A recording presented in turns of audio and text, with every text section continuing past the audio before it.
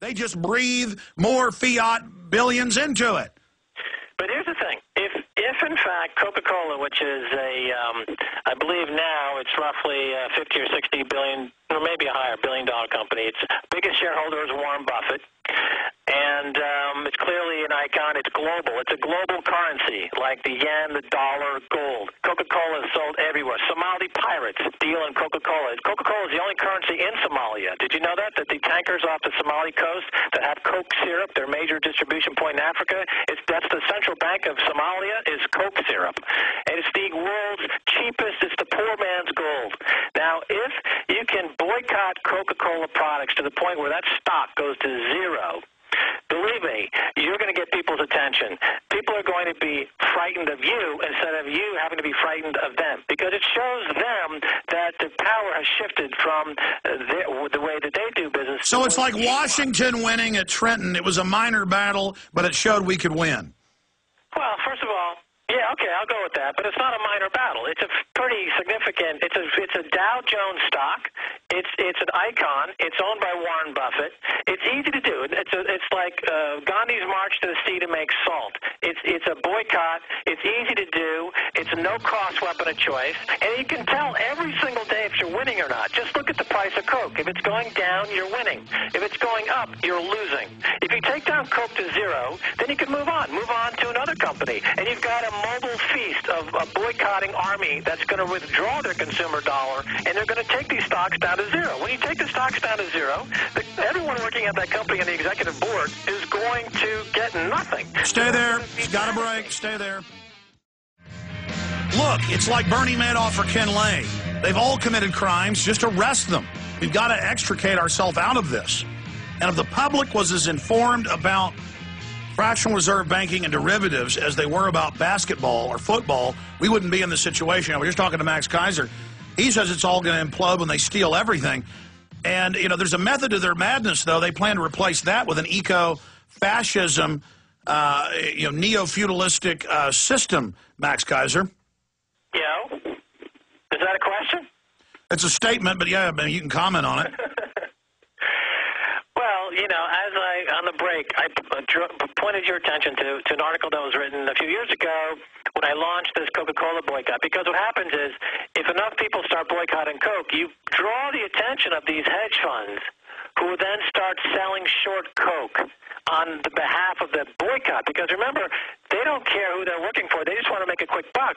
If you can leverage the hedge fund community to do the work of you, the humble boycotter, you've turbocharged your boycott. So instead of now having a few 100,000 people boycotting Coke, and it might have the impact of subtracting $20 or $30 million from their market capitalization, you're now attracting the hedge funds who are going to subtract $10 or $20 billion from their market capitalization.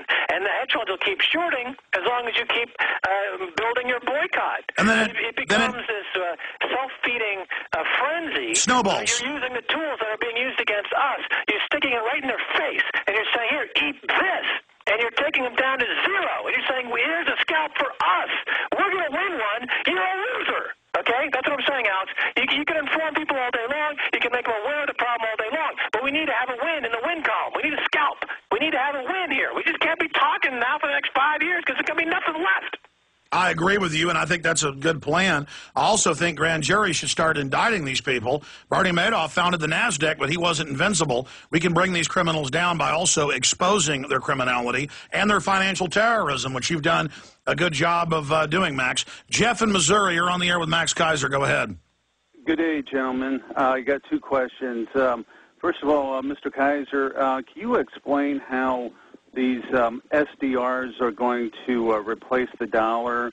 I know I'm a little bit familiar about SDRs. They've been around for a while, but exactly what are they? And also my second question is there any way you can get an article printed up that we can hand out to other people on a step-by-step what happened last week, last Thursday? I've got Paul Watson writing an article right now about what Max said earlier in the hour. You can also go to maxkeiser.com. He's got info on it there. But answer that first question, Max.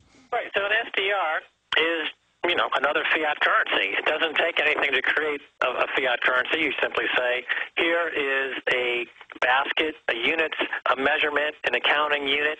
It's going to be based on a basket of other stocks, other currencies, and we're going to call it an SDR, a special drawing right, and we're going to recalibrate how the other currencies are weighted in this new basket, this new SDR.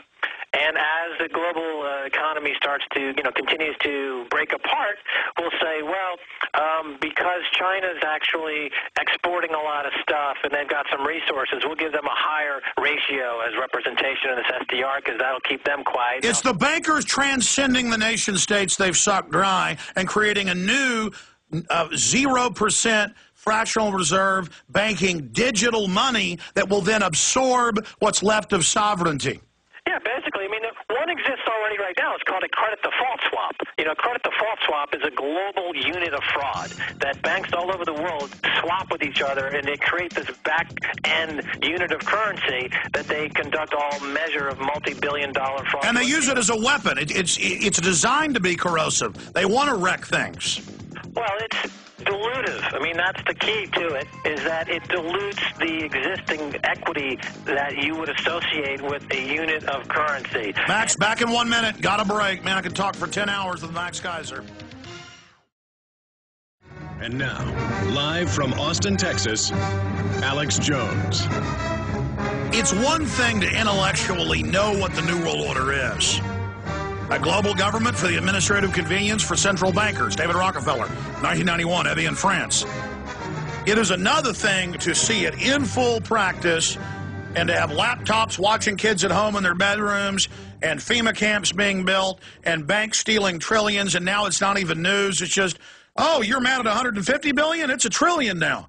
Max Keiser's agreed to stay with us about 5 minutes into the next segment. Then George Humphrey will join us midstream, also an economist in his own right, to get his expert take on this. I'm holding Max over so we can at least talk to John and Charles, Jacob, Josh, and maybe Mike. But I just want to say I've done 2 hours of radio now and haven't even really plugged my films. And that's how we finance ourselves here. We can't just make money out of nothing. We've got to crawl around for little crumbs to try to fund our operation to beat these people. But if you'll go to Infowars.com, the online video bookstore, and buy some of the T-shirts, videos, books, materials, they're the best films, best books, not just my work, but the stuff I see that I think is really informative. We carry it at Infowars.com, whether it's Fall of the Republic, Obama Deception, Police State 4, The Rise of FEMA, Such Key Intelligence, Invisible Empire, New Order Defined, Endgame, Shadow Government. You can also now pre-order. It starts shipping out at the end of next week. You can also now pre-order the new film, Don't Tread on Me, which gets into states' rights and how to take the states back, and Democracy versus Republic. It's such an important film by the makers of Camp FEMA, Gary Franchi and William Lewis. Okay, let's go right back to calls for Max Keiser. Let's talk to John in Ohio. John, you're on the air. Yeah, I wanted to call you just before the end of the program when you got cut off last week, and then you said call the next day, and then there were no calls. So I'm going to try to relate this to what you're talking about now. I need probably 100 times more articulateness and 1,000 hours to describe all the ways that I disagree with part of your analysis. I think you're progressive in certain ways and absolutely fascist in other points that I think cancel out much of the good that you're doing.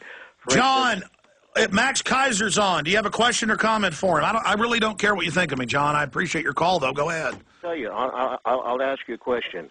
Now, you said that the IMF and the World Bank are really the villains that are really plundering and raping the world. And yet you say that countries like Chavez and Cuba, who are trying their best imperfectly to resist this kind of plunder, are subjected to the worst kind of slander by the media. And you say you don't agree with the corporate media, the CI-connected media, yet you repeat exactly those kinds of disinformation. John, I appreciate your call. Look, Iran is run by thugs at many levels. So is our government.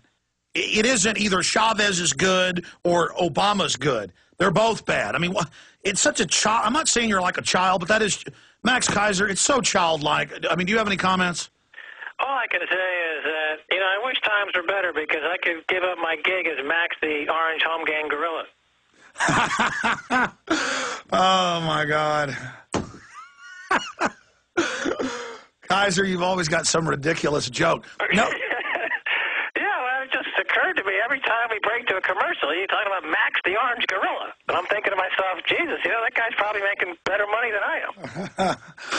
All right, Max, we're going to come back in the final segment and go to Charles, Jacob, and Josh and Mike with serious questions for Max Keiser. But we do have to have some gallows humor. But seriously, what is this mindset where people think I've got to be, how can I be against white supremacist and against black supremacist? Well, I'm against all of these racists. Or how can I be against communism, but then I'm against the big banks? I'm against any form of tyranny, and tyranny has a lot of different flavors, doesn't it, Max? Well, that's the problem you have, because you are very far-ranging in your look and criticism of things. I focus purely on the banks, markets, and finance, and through that prism, I see things clearly.